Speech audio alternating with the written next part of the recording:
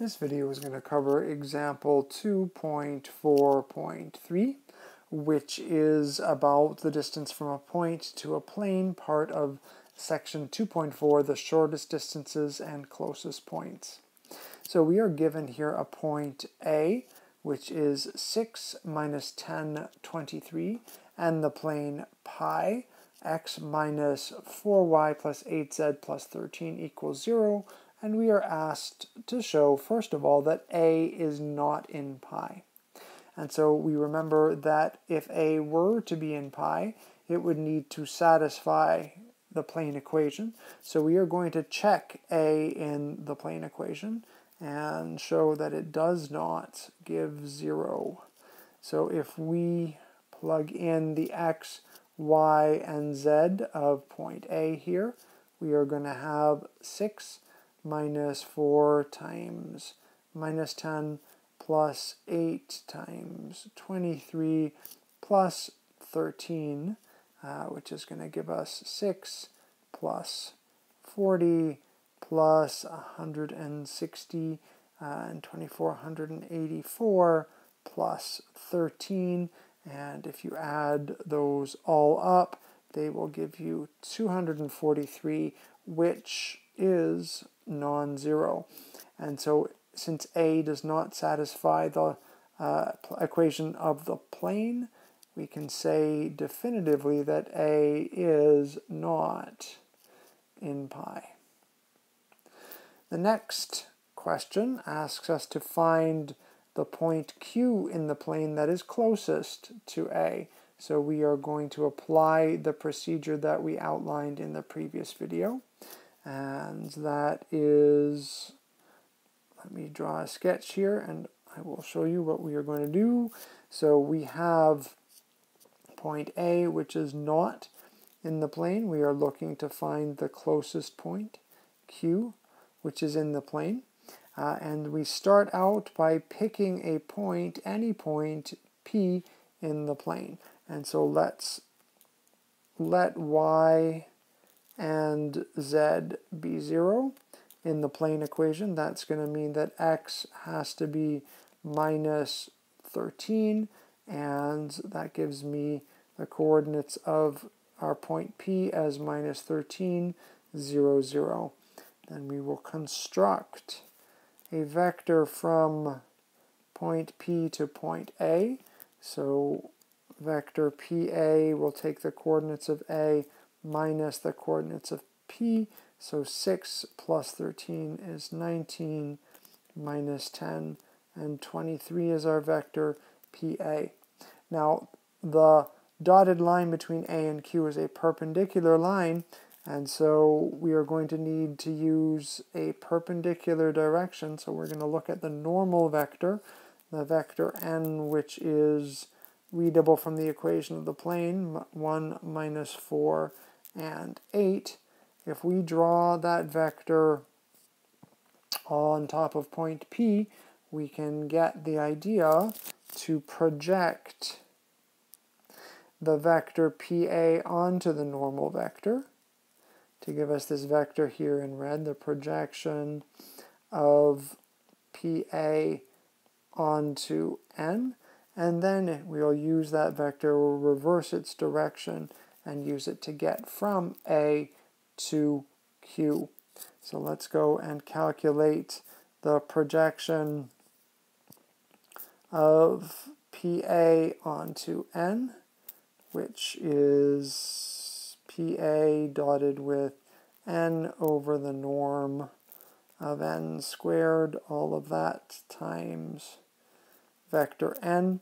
So PA is here, N is here, so we'll dot those together, and what, 19 plus 40 plus 184 all over the norm of N squared, so 1 plus 16 plus 64 times vector N, 1 minus 4, 8. The top gives us 243 again, as it did in part A, and The bottom is going to give us 81 times 1 minus 4, 8. That simplifies quite nicely to 3, and so our projection vector is the vector 3 minus 12, 24. We want the coordinates of Q, so we're going to find its position vector OQ by doing OA plus AQ. OA is, well, it's the position vector of A. The vector AQ is the negative projection vector, so minus the projection of PA onto N. OA is 6 minus 10, 23 minus the vector we just calculated, 3 minus 12, 24. 6 minus 3 is 3, minus 10 plus 12 is 2, 23 minus 24 minus 1. Therefore, the point Q has coordinates 3, 2, and minus 1. Now next we are asked to find the distance, the minimum distance from the point to the plane. So we're asked to find this here, and we are asked to do it in two different ways. First, by finding the norm of the vector QA. Well, the vector QA is the projection vector. So the norm of the projection onto N of PA, that's the vector that we had calculated up here. I'm going to use this form of it just to simplify my calculation. So that's the norm of 3 times 1 minus 4, 8. The 3 I can bring outside of the norm in absolute value, but it's already positive, times the square root of 1 plus 16 plus 64.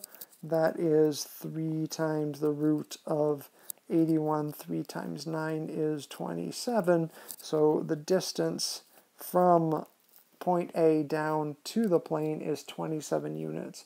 And we're asked to confirm that by using the distance formula. So the distance formula, let's remember from the video where we derived it, that the distance from A to pi is A x0 plus B y0 plus C z0 plus D in absolute value divided by the square root of A squared plus B squared plus C squared. Now these values are the values of A and pi, so let's copy those and bring them down so we can see them here. And so we are talking about here the x0, y0, z0 being the coordinates of A and the point A, and the A, B, C, and D being, well, the usual constants that we see, constants and coefficients that we see in the plane equation. So let's go ahead and calculate that. So A is 1, absolute value, x0 is 6, minus 4 times minus 10 plus 8 times 23. These numbers are going to feel familiar because we have calculated exactly this before in different circumstances. 1 plus 16 plus 64, which is going to give us the absolute value of 243 divided by the square root of 81, which is 243 divided by 9, which is going to give us, again, 27 units. It should be no surprise that we get the same answer using the distance formula, because actually the distance formula was derived entirely by simplifying the norm of that projection.